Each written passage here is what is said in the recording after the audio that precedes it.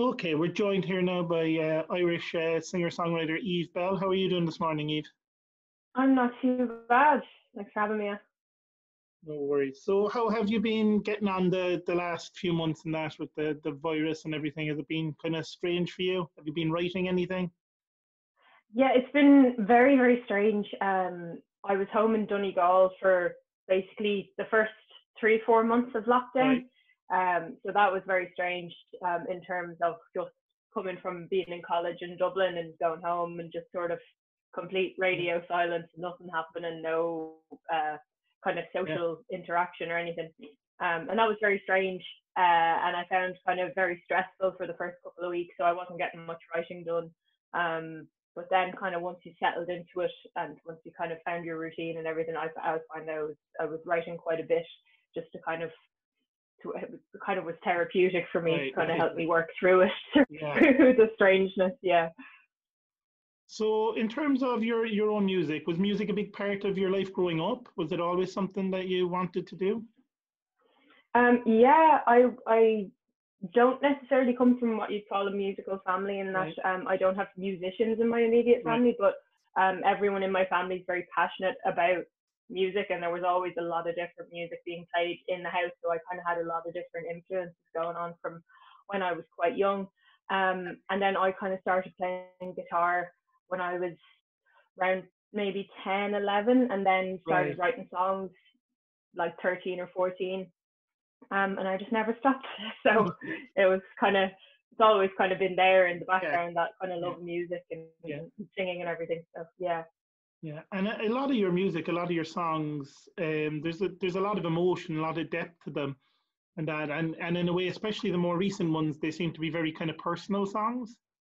Is that something that like is difficult for you to do to put that kind of emotion, put yourself out there, I suppose, in a way?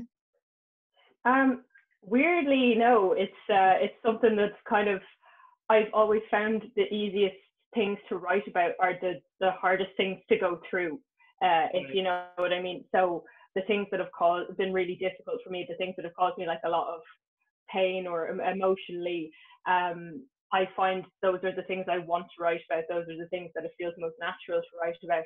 So in a way, it's the easiest thing for me to put into my songs. And I just people kind of ask me sometimes like, oh, do you not feel a bit like embarrassed or like shy, like putting all that out there for people? And it doesn't really occur to me. Maybe I should be a little bit more like, oh, this is very personal. But I think in the music I listen to as well, I really gravitate towards that like real honesty in the lyrics and stuff. So I probably try and emulate that a little bit in what I'm doing. So yeah, I guess Okay. it's definitely an important part of it is to just be really honest, I think. And in terms of like the music you're writing at the moment, is it kind of more the same of that, just kind of what you've been going through, even in lockdown and the weird feelings of that? Yeah, 100%. And it's quite difficult because I find that what I write about a lot of the time would tend to be like romance and Right. breakups and heartbreak and all that Yeah. kind of thing.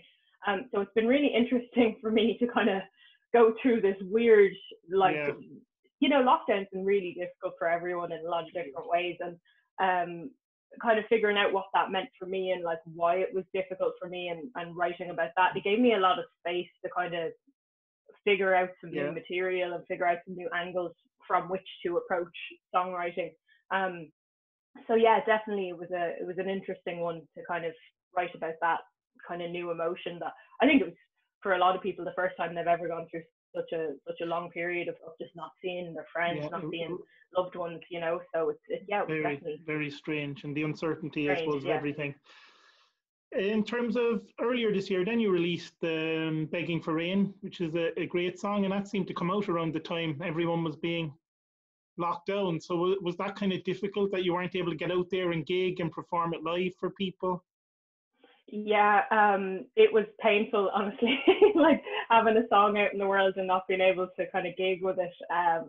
And I got a lovely reaction to it. People were really, really supportive. That was one thing that was really lovely about lockdown was, Yeah. the amount of support for artists and creatives. There was still this music coming out, and people were still like there in their droves to support Irish musicians and everything. But it was very hard not to be able to gig, because I know for a lot of people, you know, it's a break from working and people working from home and everything.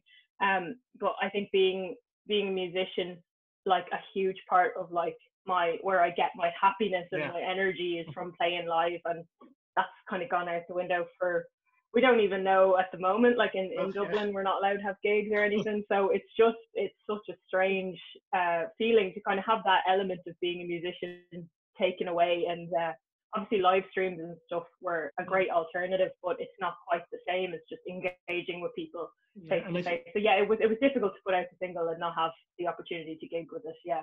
And I suppose even in playing live, you think that there's a lot of musicians who kind of rely on that for their income a lot of the time. So having that taken away, it must be just tough for like people, you know, who are gigging musicians and that as well. A lot of your friends and that, I'm sure, that have gone through a really tough time at the moment. Even wedding bands and stuff, you know, there are people who like that's what they do, and now there's no weddings but that was for them to be bands at, you know. So it's tough.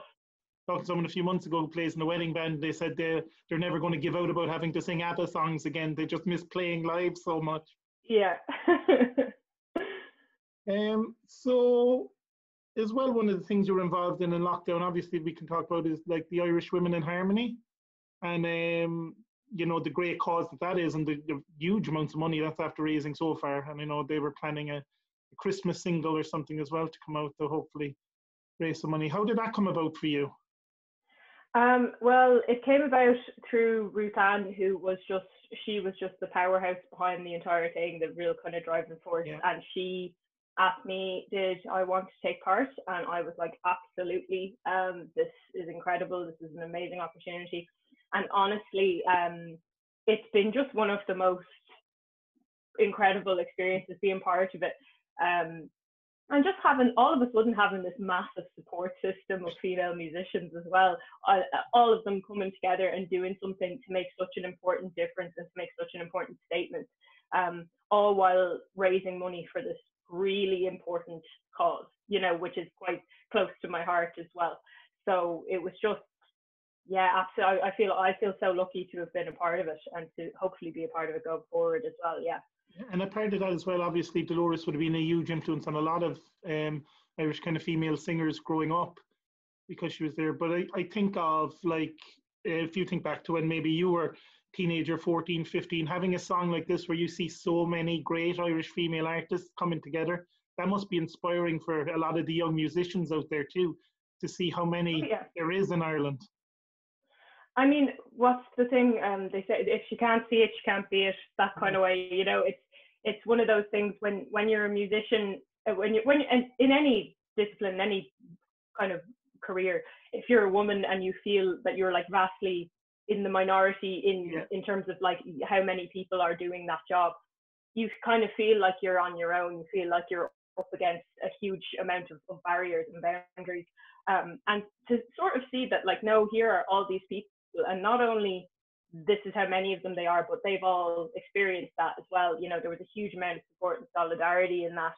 And yeah, it's really heartening to think about all of the musicians who are teenagers now and who are seeing that and being like, you know, maybe think, you know, I've had a really hard time doing this. It's not easy, but look at that. I'll give it another go. I won't give up. Do you know what I mean? Like that, you know, to be able to do that for one person would make it entirely worthwhile. So. Yeah, because I think beyond the great, like seeing all the great musicians that we do have in Ireland and being proud of them all, and the great cause and the great idea it is for what is a fantastic cause, which is something that's kind of sad in our society. I do think that that the influence it can have on new musicians coming through as well can't be understated. Yourself, we were talking about how difficult it has been in lockdown. Have you been able to listen to any new music, find some new bands, anything like that you've been listening to lately? Yeah, I've been listening to, so Banrian are a fantastic Irish band who just dropped their first EP there. I've been absolutely mad about that. Taylor Swift's new album came at an ideal time for me. I was like, I've never needed something like this so much. But yeah, I think it was amazing to kind of see like artists like still working on this. Like Emma Langford has just brought out some incredible music as well, and to kind of just see that artists have been working away through lockdown and who have managed to overcome just how difficult, like emotionally, financially, psychologically, everything, you know, and to overcome that and to still create amazing music, like that's just, it's been incredible for me. And of course, it's great to hear the new music as well. You know, that makes it a lot easier.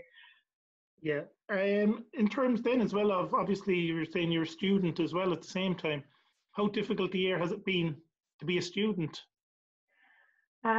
Yeah, so I finished college Yeah. mid-lockdown. So I was submitting my final essays. I submitted my undergraduate dissertation on Tuesday, and lockdown was called on the Thursday. Yeah. So it was just an Yes. absolute whirlwind, like doing exams from home, doing essays without a library. It was wild, and still not sure when graduation or if graduation will be allowed to happen.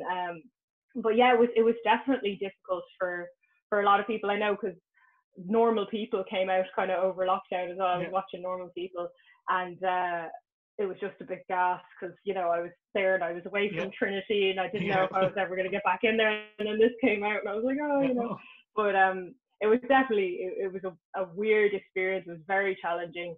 And I say that coming from a position of quite a bit of privilege in terms of I had a space at home I could work from. I had, yeah. you know, internet that was working. Not everyone had Yeah. that. Like, some people had to move back to America. Some people had to, Right. you know, move into places where they had no Wi-Fi or no workspace or anything Yeah. like that.